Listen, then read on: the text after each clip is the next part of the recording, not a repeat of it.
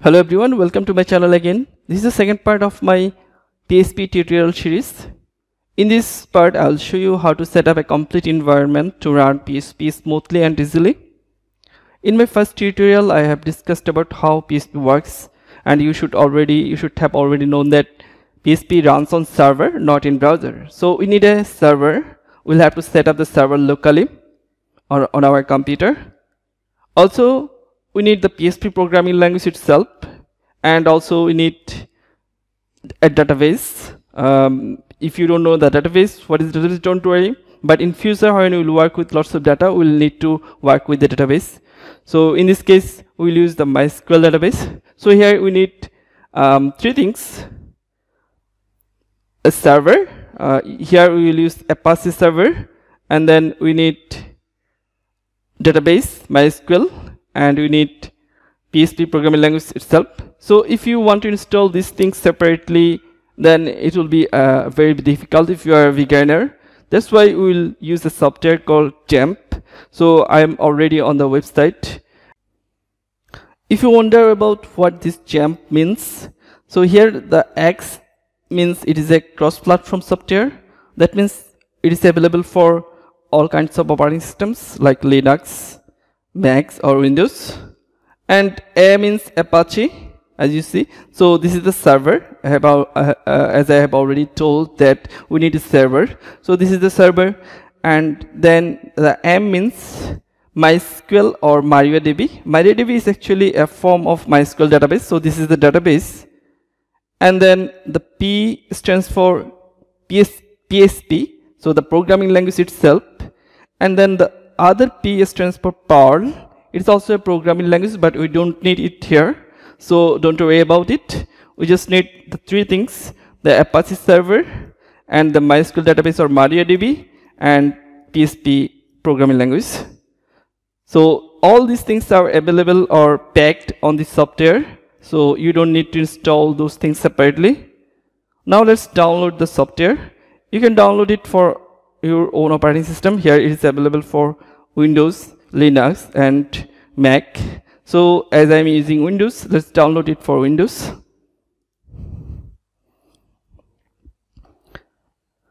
So it says the download will start automatically if it does not click here. So the download should start automatically. If it does not, just click here. Based on your internet speed, it can take a minute to couple of minutes. I've already downloaded it on my computer. Let's install it. The installation process is very easy and straightforward.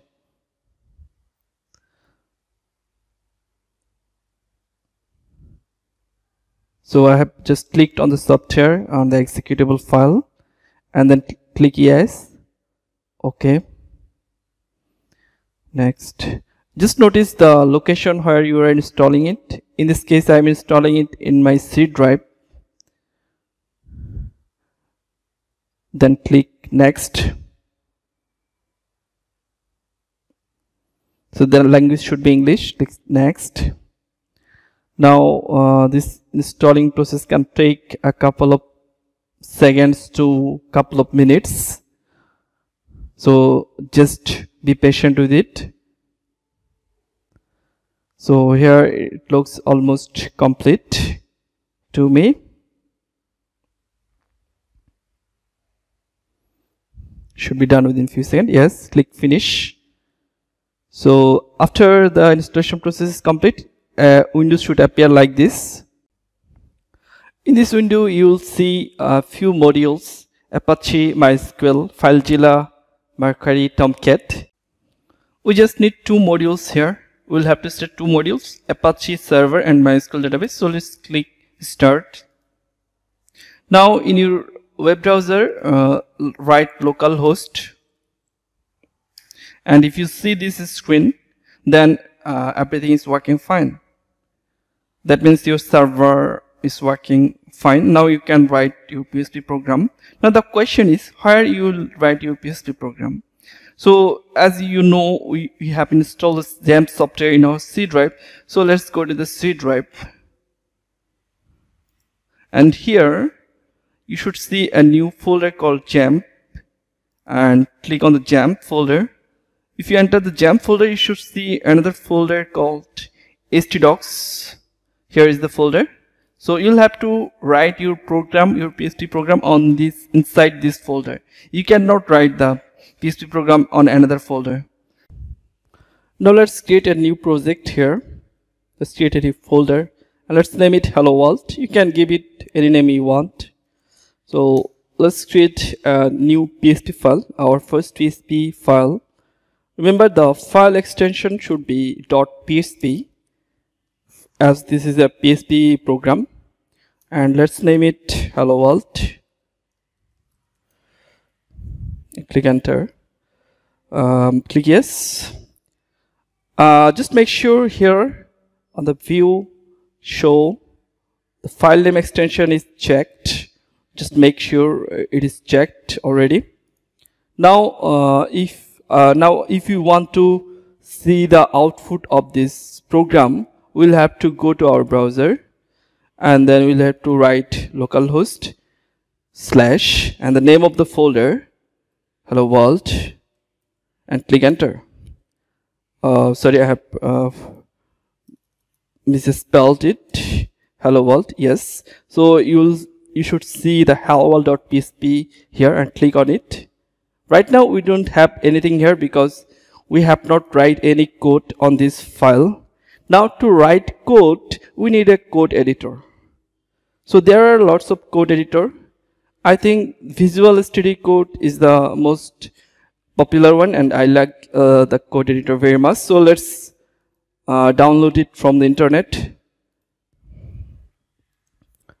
Visual Studio Code, and you can download it from here for Windows. I've already downloaded it. Let's install it. The installation process is easy. Accept the agreement.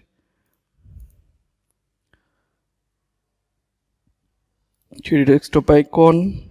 Install.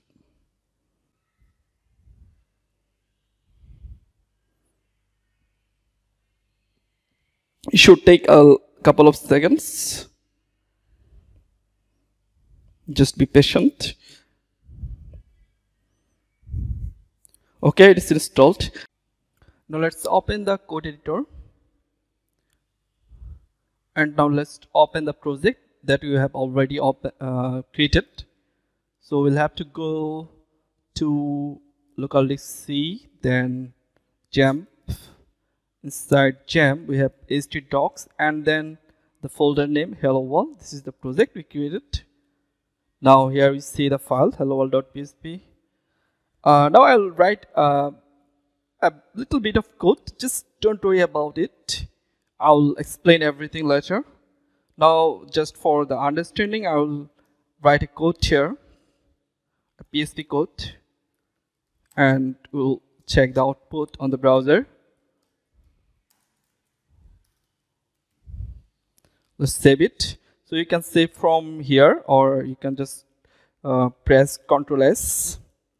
Now let's see the output on the browser. So this is the one. This is where we can see the output. Let's refresh it. There you go. We see the Hello World. That means everything is working fine and we have written our first PHP program. In my next tutorial, I will explain the syntax of PHP, how to write PHP program, etc. Thank you for watching my tutorial. If you enjoyed the tutorial, please hit like and subscribe.